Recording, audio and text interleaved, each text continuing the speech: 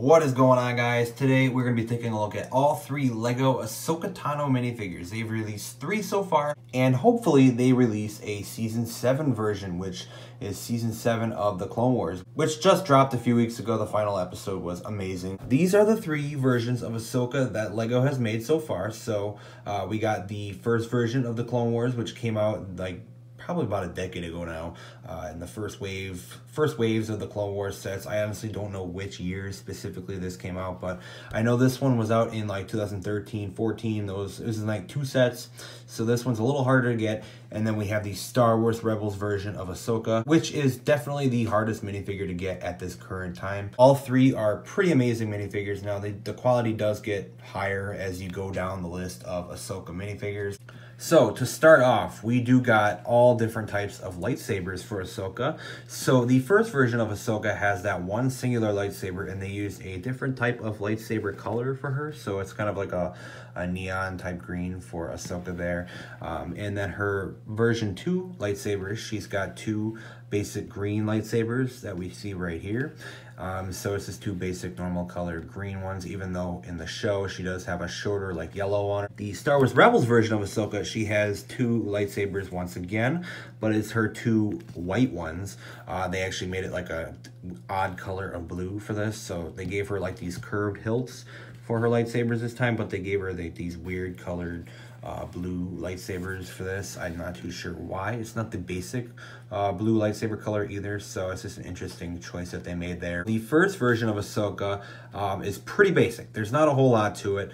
You got the normal head tail piece here. As you guys can see, everything on the head tail piece right here is a little bit lighter than it is on the second version. The first version is just a little bit lighter. Second version is a little bit darker. The face print is also different for Ahsoka on the first to the second version. These two, show off the Clone Wars style of face that they put for the faces.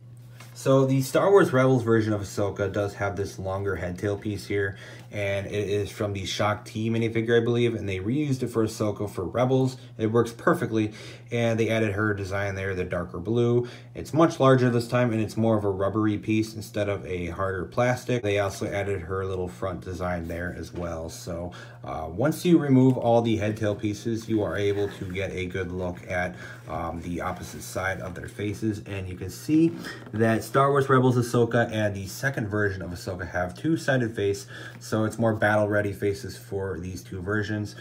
The first version of Ahsoka does not have a double-sided face, so it's just that one basic face design there. So that's just an interesting little detail to see. But again, though, these 2 sport the Clone Wars design, and this one sports more of the basic Lego design face. So she's still got her markings and everything like that. She is sporting more of a classic Lego minifigure design, so it looks pretty cool there. Now, moving on to design of the torso and legs. Each of them are very drastically different. The first version of Ahsoka is the most basic, of course. There's no design on her legs, but she's got like a brown, waist piece there, and then the 2 lighter gray leg pieces. You got dark brown legs there, as well as dark brown legs on Rebels Ahsoka as well. The first design of Ahsoka just has printing on the front torso, so you got her basic design you see in Season 1. You can see it pretty well done there on the front, but when you move on the back, there is no printing on the back for some reason. It looks pretty odd, honestly. I'm surprised they didn't go ahead and complete that design. It does look pretty off, but that's just what they decided to do. A second version of Ahsoka here is just much more detailed. You got the whole entire front here designed real well. You got the figure shape there, purple, draping down right there on the leg piece there, and then the torso. It's just it all goes together real well with the gold and the dark red and everything like that, the brown. The design is pretty nice. You also got like a little necklace piece there showing right around her neck there. So pretty cool there. You got like a dark red waist piece there with more printing connected with the torso and the legs. So yeah, it goes together pretty well. And on the back, you can see they got an actual completed design this time on the back. So you can see the open space there, dark red pouch section right there, completing the belt type piece around Ahsoka. If you can tell just a little bit, it is a little darker on her head tails there, just to see that again. Again, it does move to a little lighter again with Ahsoka and Rebels, but that is another whole piece altogether. So So moving on to Rebels Ahsoka. Her design is probably the most detailed, if I've got to be honest. So she's got that, of course, long head tail piece. So I'll take that off so I can show you the entire design. It looks pretty close to what you see in Rebels. The design works really, really well. We got the printing there on the legs of like a tan and a gray right there. You got the brown in the center with the metallic silver in the center there as well. Really resembles Rebels Ahsoka well. You also got, you know, the belt finishing off on the back, and not a whole lot else. It is a really detailed design there too, and it's honestly my favorite design of the three. So in terms of actual value right now, I wanted to include this section because each of these Ahsoka minifigures kind of go in wide ranges of value at this current time. The first one is actually the easiest one to get, even though it is the oldest. It came in the most sets. I don't know how many sets it came in, but I know it came in quite a few of like the first versions of the first Clone Wars sets. This one I know came in like 2 sets, so it's a little harder to get. It's a little more pricey to get this. I actually just got this one recently, so it was a little pricey to get, but I'm definitely glad to add it to my collection just so I have it.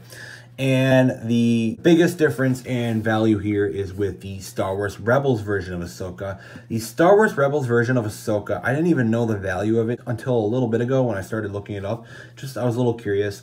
And this one is currently going, at least if I looked on eBay, it is currently going for prices around like over $100, $150 even. I've even seen people go to $200, which is a little drastic, I think, at this point, but that just gives you an example on how much this minifigure has skyrocketed in value. It came in a larger set, is like a Rebel Combat Frigate or something like that. So it was a much bigger set for Rebels, and I don't know how long it was out. I don't know the availability of that set, but I think this minifigure is just in high demand right now, and it's very difficult to get. And I ended up getting it for a pretty good deal. I didn't buy the set. I bought the minifigure for like 30 bucks on eBay right when it was coming out. So I even thought that was, you know, pretty pricey, but looking back now, I'm definitely glad I got it because it's an amazing minifigure. And if you do have it, you are very lucky to have that minifigure because right now it is pretty hard to get. Overall, all of the versions of Ahsoka from LEGO are pretty darn good. This one definitely could have added more detail and, you know, but it is, again, the oldest version of Ahsoka. It did come out quite a while ago, so I understand. But these 2 versions really step it up with Ahsoka, especially that Star Wars Rebels one. I really love it. These are definitely getting a little harder to get right now. Hopefully LEGO makes a new one based on season 7 of the Clone Wars. I think everybody really wants that minifigure right now, along with, you know, other characters like Rex. So hopefully they make some sets with those, because I think Ahsoka is probably one of the highest demanded LEGO minifigures for Star Wars at this time. I see people making customs and everything like that at this time too. So I think she is in very high demand, and if you put her in a set, it will definitely sell that set real well. So I hope you guys enjoyed this comparison of all of the Ahsoka Tano minifigures, at least as of May 2020 that I am recording this. So hopefully they make a new one soon. Hope you guys enjoyed this video, and I will see you guys in my next one.